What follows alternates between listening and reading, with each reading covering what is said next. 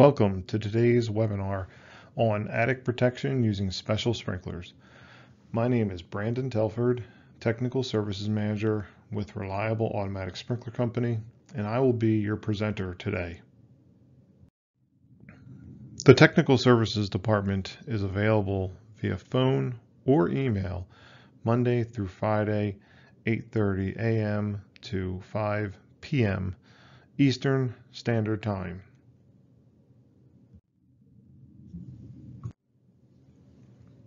NFPA 13 1999 edition offered criteria for protecting attics using standard 3 sprinklers that is quite different than what we find in editions currently published today. At that time, we were able to use sprinklers with coverage areas up to 130 square feet. And we could also space those sprinklers 3 feet down from the peak. Our calculations would allow for a 7 psi ended pressure, and installation at the eaves could be quite close. In this example on the screen, we've placed them at 3 feet away from the eave. Should a fire occur at the eave, this type of layout would allow for the fire to run in between the rows of sprinklers, accumulate smoke and heat at the peak, and operate sprinklers sporadically as that smoke traveled down the ridgeline. This resulted in often large amounts of damage, both from fire, smoke, and water in the attic space. As an industry, we became aware that the NFPA 13 attic sprinklering criteria was not really that effective, and a full-scale fire test program was run at UL. 6 tests in total were run, and then the information provided to an NFPA task group, which allowed for NFPA to create some new installation criteria that was first published in the NFPA 13 2002 edition. Since 2002, we have not really seen big changes to the way we protect attic. It's remained virtually unchanged. The major changes that occurred were smaller areas of coverage per sprinkler head. We also wanted to have the maximum spacing between sprinklers be limited. We mandated sprinklers be installed at the peaks. Sprinklers installed along the eave must maintain a minimum distance. And then we would get potentially higher operating pressures depending upon how we decide to space our sprinklers perpendicular to the slope. Our coverage area table, located in NFPA 13, has a new section that was added specifically for attics. These combustible concealed spaces, in accordance with 86414, now indicate that the maximum spacing for this type of area is 120. That used to remain at 130, and now you can see a reduction of 10 square foot of coverage. The 120 square foot of coverage area allowed by this table in NFPA 13 does not permit the use of spacing how you would like to in the attic. There's going to be a requirement of 15 foot parallel to the slope and 10 foot perpendicular slope as maximum measurements allowed per sprinkler head. We now install sprinklers at the peak instead of up to 3 foot down from the peak. This is important because it ensures that we basically are going to have a sprinkler up there, and when that smoke and heat accumulates, we are now going to be able to have that sprinkler head activate, and depending upon where the fire is at, we might not be able to discharge water on it, especially if it's down at the eave. But having that sprinkler head activate is going to start introducing water into the peak area of the roof, and that's ultimately where that smoke and heat is collecting. We're going to get the water converting over to steam, cooling the attic. There's a lot of beneficial stuff that's happening by having that sprinkler head start to discharge, even though we're not able to discharge water onto the area where the fire is at potentially. We do have a requirement to install sprinklers now a minimum distance from the eave. That number is 5 feet away. Now the biggest concern, and a lot of stuff that was documented about fires, is that the fires occur sometimes outside of the building. If the building had a balcony and something was cooking up there, the fire could come up the outside of the building and enter at the eave. And if those sprinkler heads were really tucked down far into the eave, that fire could poke up in there and run right past them. And because they're down low and the smoke and heat goes up the slope, we're not going to have activation of those sprinkler heads. So our idea is that we're going to pull them back now a 5-foot minimum, so that if that fire pokes in there, there's a chance that the fire could actually start one of those sprinkler heads.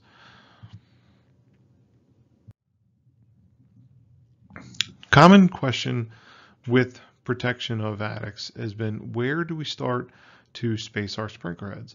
And it was one of those things that NFPA 13 was fairly gray on for some time. But with the 2016 edition, we saw a nice figure added to the annex that dictates where we would do that measurement from.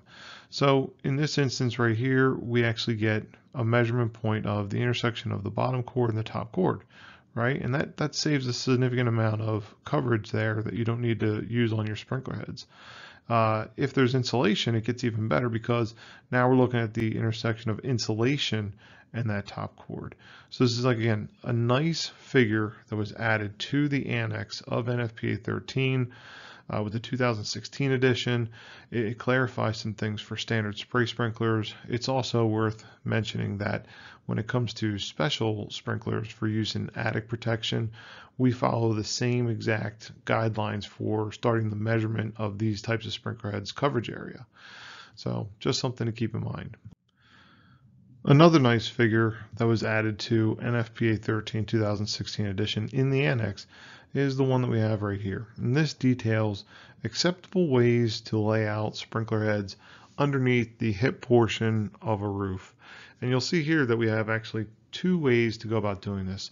On this side of the attic, we can basically straddle that hip line with sprinklers on both sides, and we'll keep a 5-foot maximum away from the hip line and a 5-foot minimum away from the eave line. That's acceptable method number one. And then number two is we have the ability to install the sprinkler head directly underneath of the hip line. And we're going to make sure that we're a 7-foot maximum away from our intersection of our insulation and where we're going to do our measuring point from. Some people are going to take a look at those figures and try and map out coverage area of these sprinkler heads, and you're going to maybe question some of these coverage areas, because if we take a look at this side, particularly over here, we're going to end up with what is perceived as a large area that is considered uncovered by sprinkler heads.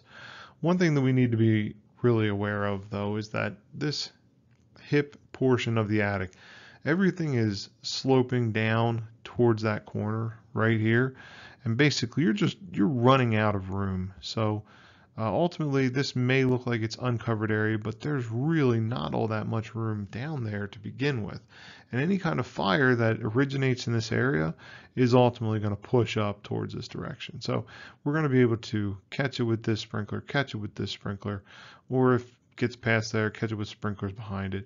It's not going to really go anywhere. It's going to be forced to head up this hip line. So it's really not that bad of an uncovered area, and that's why it's considered acceptable according to NFPA 13 Annex in 2016 and beyond. Now let's revisit this table here where we talked about the way that the coverage area is provided: 15-foot parallel to slope and 10-foot perpendicular slope. Well, we know that that's actually 150 square foot, and that means that that's greater than 120. So we can't do both those numbers. We have to choose. There's also an asterisk located right here with the slope. And that asterisk refers us over to this section right here. Now, what that's going to indicate is that if we install those sprinkler heads with a dimension perpendicular slope that's going to exceed 8 foot, we're now going to have to calculate up to 20 psi as a minimum for that sprinkler, as opposed to 7. So this is a big penalty that you really don't want to probably take on your design. It's just going to cause a significant amount more water than you need in that attic space. Now if we take a look at a current attic design using one of our NFPA standards that has been significantly changed, you see our sprinkler head coverage area is now 120 square foot. Our sprinkler spacing has now been reduced to 12 by 8, and basically that 8 foot right here, perpendicular. That's to ensure that we end up having that 7 psi ended pressure as a minimum. We're also installing sprinklers at the peak, and this is a big change right here because now we actually have 5 branch lines in this attic as opposed to 4, which ultimately adds more cost of material and then ultimately labor. And we're also maintaining that 5 foot away from the eave this time as well. Same situation, we have a fire occurred down at the eave. If it does manage to get in between those two sprinklers, once it gets to the peak, we have activation of our sprinklers at the ridge line. And again, we're getting that effect of cooling, we're turning that water into steam. The fire is going to continue to grow down below, but ultimately we're going to hopefully activate the sprinklers that are closer to the fire and then eventually offer that control and contain measurement that NFPA 13 is really providing. If we continue to use standard spray sprinkler heads in an attic space, there's some things that we need to understand that are a bit of a drawback. First and foremost, if we do end up exceeding that 8 foot measurement, we are forced into that 20 psi end head pressure, resulting in a 25 gallon a minute demand per sprinkler on a 5.6 K factor. If we divide that by the 120 square foot of coverage area that's allowed, we're going to result with a 0.21 density. That's twice of what's required in that attic space per NFPA 13's light hazard design density. We also, when we're dealing with dry systems, having to look at increasing the remote area by 30%. And then also we have to do a 30% in the design area increase just because it's underneath of a slope. That ultimately turns out to be a 2,535 square foot design area. Also, anytime that we protect an attic space and we're utilizing standard spray sprinkler heads, the opportunity to use CPVC piping is off the table for the sprinklers in the attic and then also to supply sprinklers in the floor below. So ultimately, probably not where we want to be with that type of sprinkler head. Now, often we look at NFPA 13R as a project comes across our desk and we say, oh, there's no requirement to do attics. It's pretty clear. It says sprinklers shall not be required in attics. So simple, clear, cut. But what we need to be aware of is that there's been multiple fires in attics that were protected according to the NFPA 13R standard. I believe the number sits around 37 right now. We have not had a loss of life in those types of structures, but there was a large loss of property. So NFPA 13 hosted a summit on 13R specifically in December of 2015 and incorporated many stakeholders, building owners, fire code officials, manufacturers, insurance agencies, etc. to really discuss, hey, we have these fires that are occurring, we have a large loss, no life, so is NFPA 13R doing what it needs to be doing? And ultimately, everybody said, yeah, NFPA 13R is a life safety standard. So we feel like it's delivering the level of coverage that we need, and we're not going to make any drastic changes to it. The IBC building code personnel as well, they looked at it and they said, yeah, we can probably classify these sprinklers as being a stretch of extending the building code beyond what we really intend. So we need to take and scale it back a little bit. And what they did was they changed the requirement for pedestal podium style construction. So in 2018 edition of IBC, they basically limited how high the roof assembly eave could be from the road surface where the fire department is able to pull up. And that number is actually 55 feet. We're basically concerned about the situation where we have a pedestal on the bottom where this type of building could have something down below, let's say mercantile or parking level. Separate it now with a 3-hour separation, and then we can build NFPA 13R on top of it. So you could start to see how this is a bit problematic, especially if things get a little bit too high and out of hand. We're concerned about when the fire department pulls up that the attic doesn't begin 55 feet above where the road surface is at that the fire truck rolls up. So in this instance, if it's greater than 55 feet, we got to look at trying to protect this attic in some way. If NFPA 13R after the summit was deemed to be fine based upon the objective of life safety, and the IBC decided to make that change with podium construction, naturally we need to slightly modify NFPA 13R. And we get this section here known as other attics. And it's trying to define what we do in attic spaces that are required now by the IBC. And we see here protection number one option is complying with NFPA 13. This is all the stuff that we just discussed and all of its drawbacks. And if we also look at it, it's a lot more sprinkler in that attic than what we're used to doing with the life safety aspect of NFPA 13R. What's interesting is that we get this second provision down here about protection using sprinklers specifically listed to provide attic protection in residential occupancies using a discharge density of not less than 0.05 and a design area of not less than 4 sprinklers. That number 2 criteria, that's just something that doesn't exist today. No manufacturer out there has this type of product, but it's interesting that NFPA 13 puts that out there because they realize NFPA 13R doesn't need NFPA 13 level of protection in the attic, and now we're opening this up and saying, hey, if you can go to a laboratory and prove out a product that can provide a level of protection using this low of a density and this low amount of sprinklers, then bring it to market. So very interesting stuff, something to watch for maybe in the future. We just detailed changes to the IBC 2018 edition that are going to require some changes in the way we apply NFPA 13 when we're dealing with that podium and pedestal style construction. But we need to be aware that IBC 2021 edition, although this book has not been published at the time of recording, the code cycle is now complete, and it does change the threshold for residential occupancies and how we apply NFPA 13R.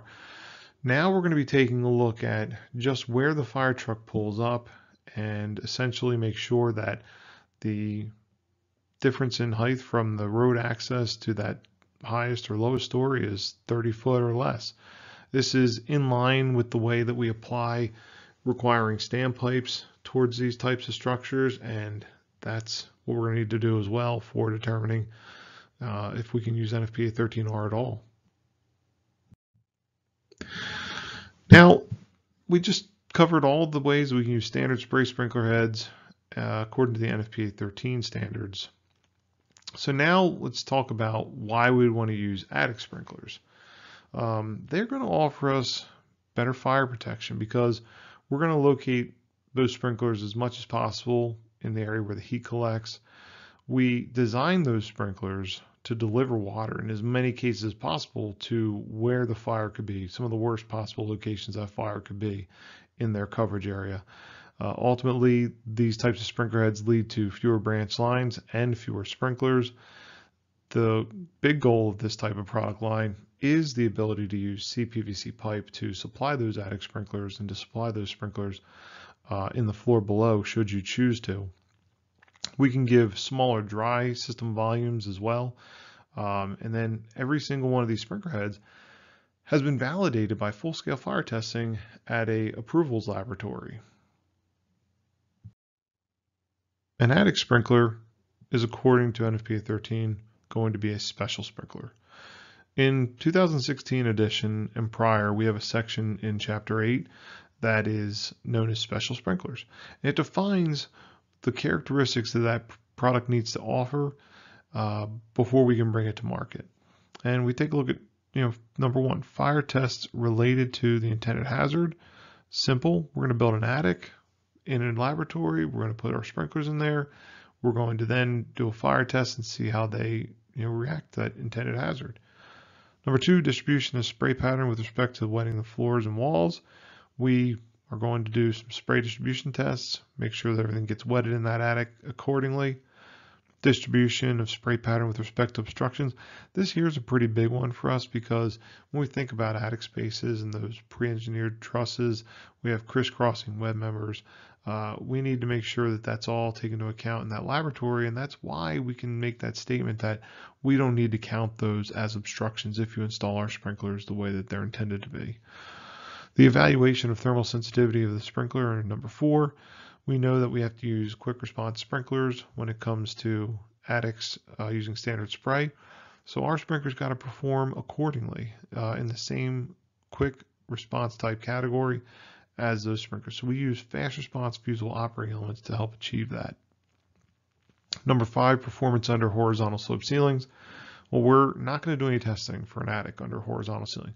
All of our attics are going to incorporate slope ceilings, and we're going to document and catalog the performance under that type of ceiling. Number 6 is our area of design. Well, we're going to do all that testing, and we're going to tell you exactly how to design that product in our technical literature. And then number 7, we have our allowable clearance to ceilings. Pretty simple. Where do we install that sprinkler with respect to that underside of the roof deck, or let's say a top chord of a truss?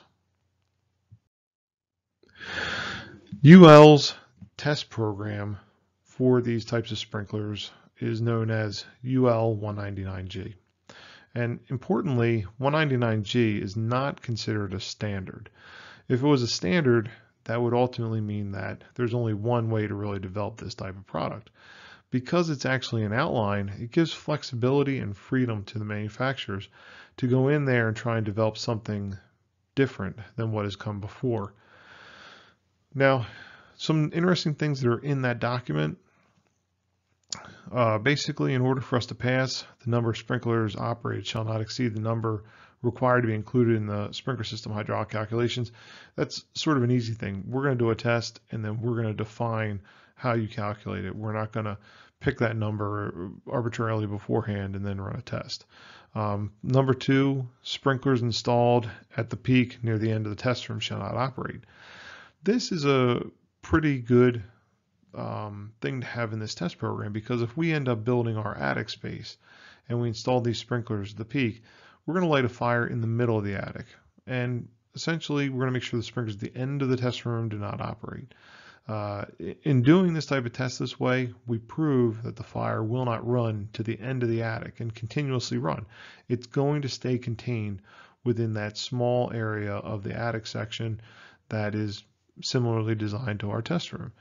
This also allows us not to have to worry about segregating our attic space, putting any kind of draft stops up or anything like that.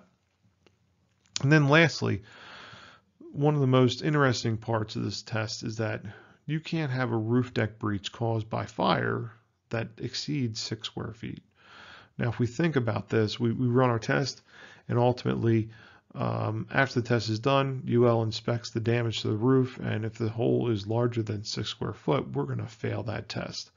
What is unknown to a lot of people is that if we end up protecting attics using standard spray sprinkler heads, there's no guarantee about how big of a damage can occur to that roof deck. And when you look at some of the reports, we've seen numbers that are greater than 6 square foot. So the attic sprinkler programs that are run and the limitation of damage is very good for the building and property owner.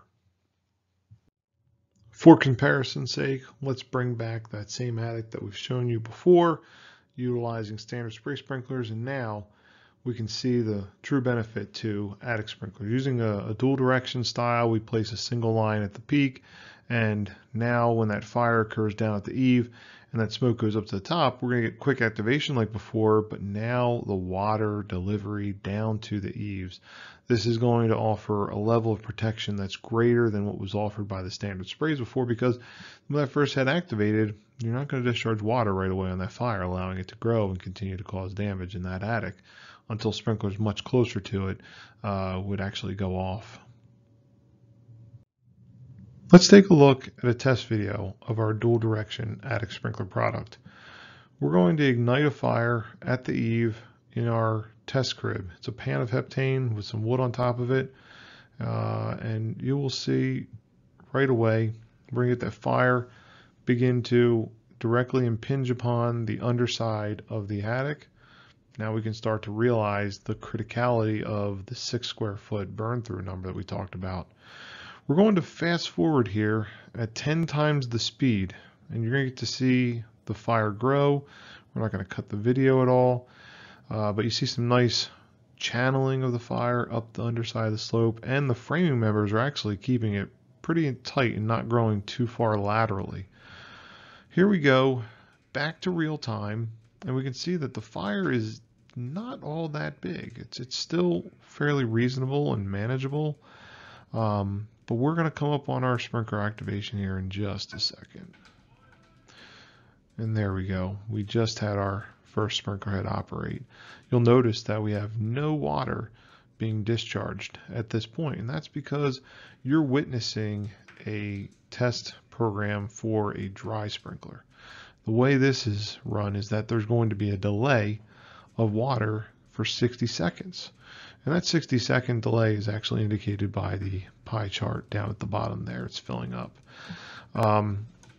What's really nice to notice about this video is that this is running at real time. The last minute of this fire, you can see right now how intense it is getting, how much bigger it is getting. It is just amazing when we think about how much this fire can grow exponentially in this last minute. And we have to realize that this whole time, reliable engineers are down there wondering, when's the water going to come? Because we have 6 square foot of burn through we got to be aware of. And we can see there the turbulence created by the fire almost knocks our GoPro down, but we're finally going to get our water discharge in here. And that water discharge is occurring, and it's very effective at knocking the fire down. So it's going to continue to discharge water at this point. If the fire goes out, then we'll stop the test.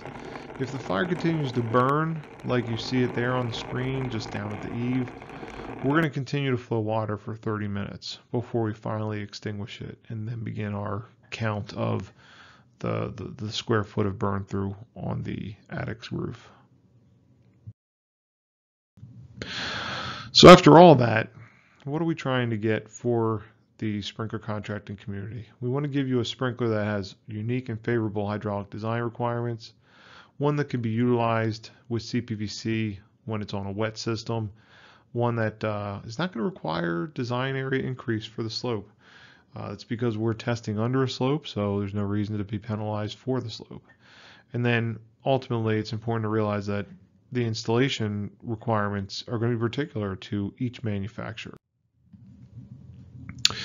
Here's just an example of that same type of attic, simple gable attic. We have 5 branch lines in here that have 75 sprinklers in total. Our water demand for this type of attic is 326 gallons per minute. And if we look at the same situation with an attic sprinkler, we can do a single line down the middle, cut that to 1 branch line, keep it at 20 sprinkler heads. And then also we get a reduction in the amount of water that's required, because on that dry system we need 7 of those heads, each one flowing 38 gallons a minute, 266 gallons per minute in total. The most important thing to take away from the opportunity to use attic sprinklers is that all attic sprinklers are not created equal. The UL 199G outline allows every manufacturer to add their own wrinkle, their own way of making the product more suitable for your system. And that ultimately means that we have to really look at this stuff from the get-go to make sure that we're applying a particular manufacturer's listed product for that system. This concludes our presentation of attic sprinkler technology. If you have some additional questions, feel free to reach out to the technical services department at Reliable. We are available by phone and email Monday through Friday, 8:30 to 5 p.m. Eastern Time. Thank you.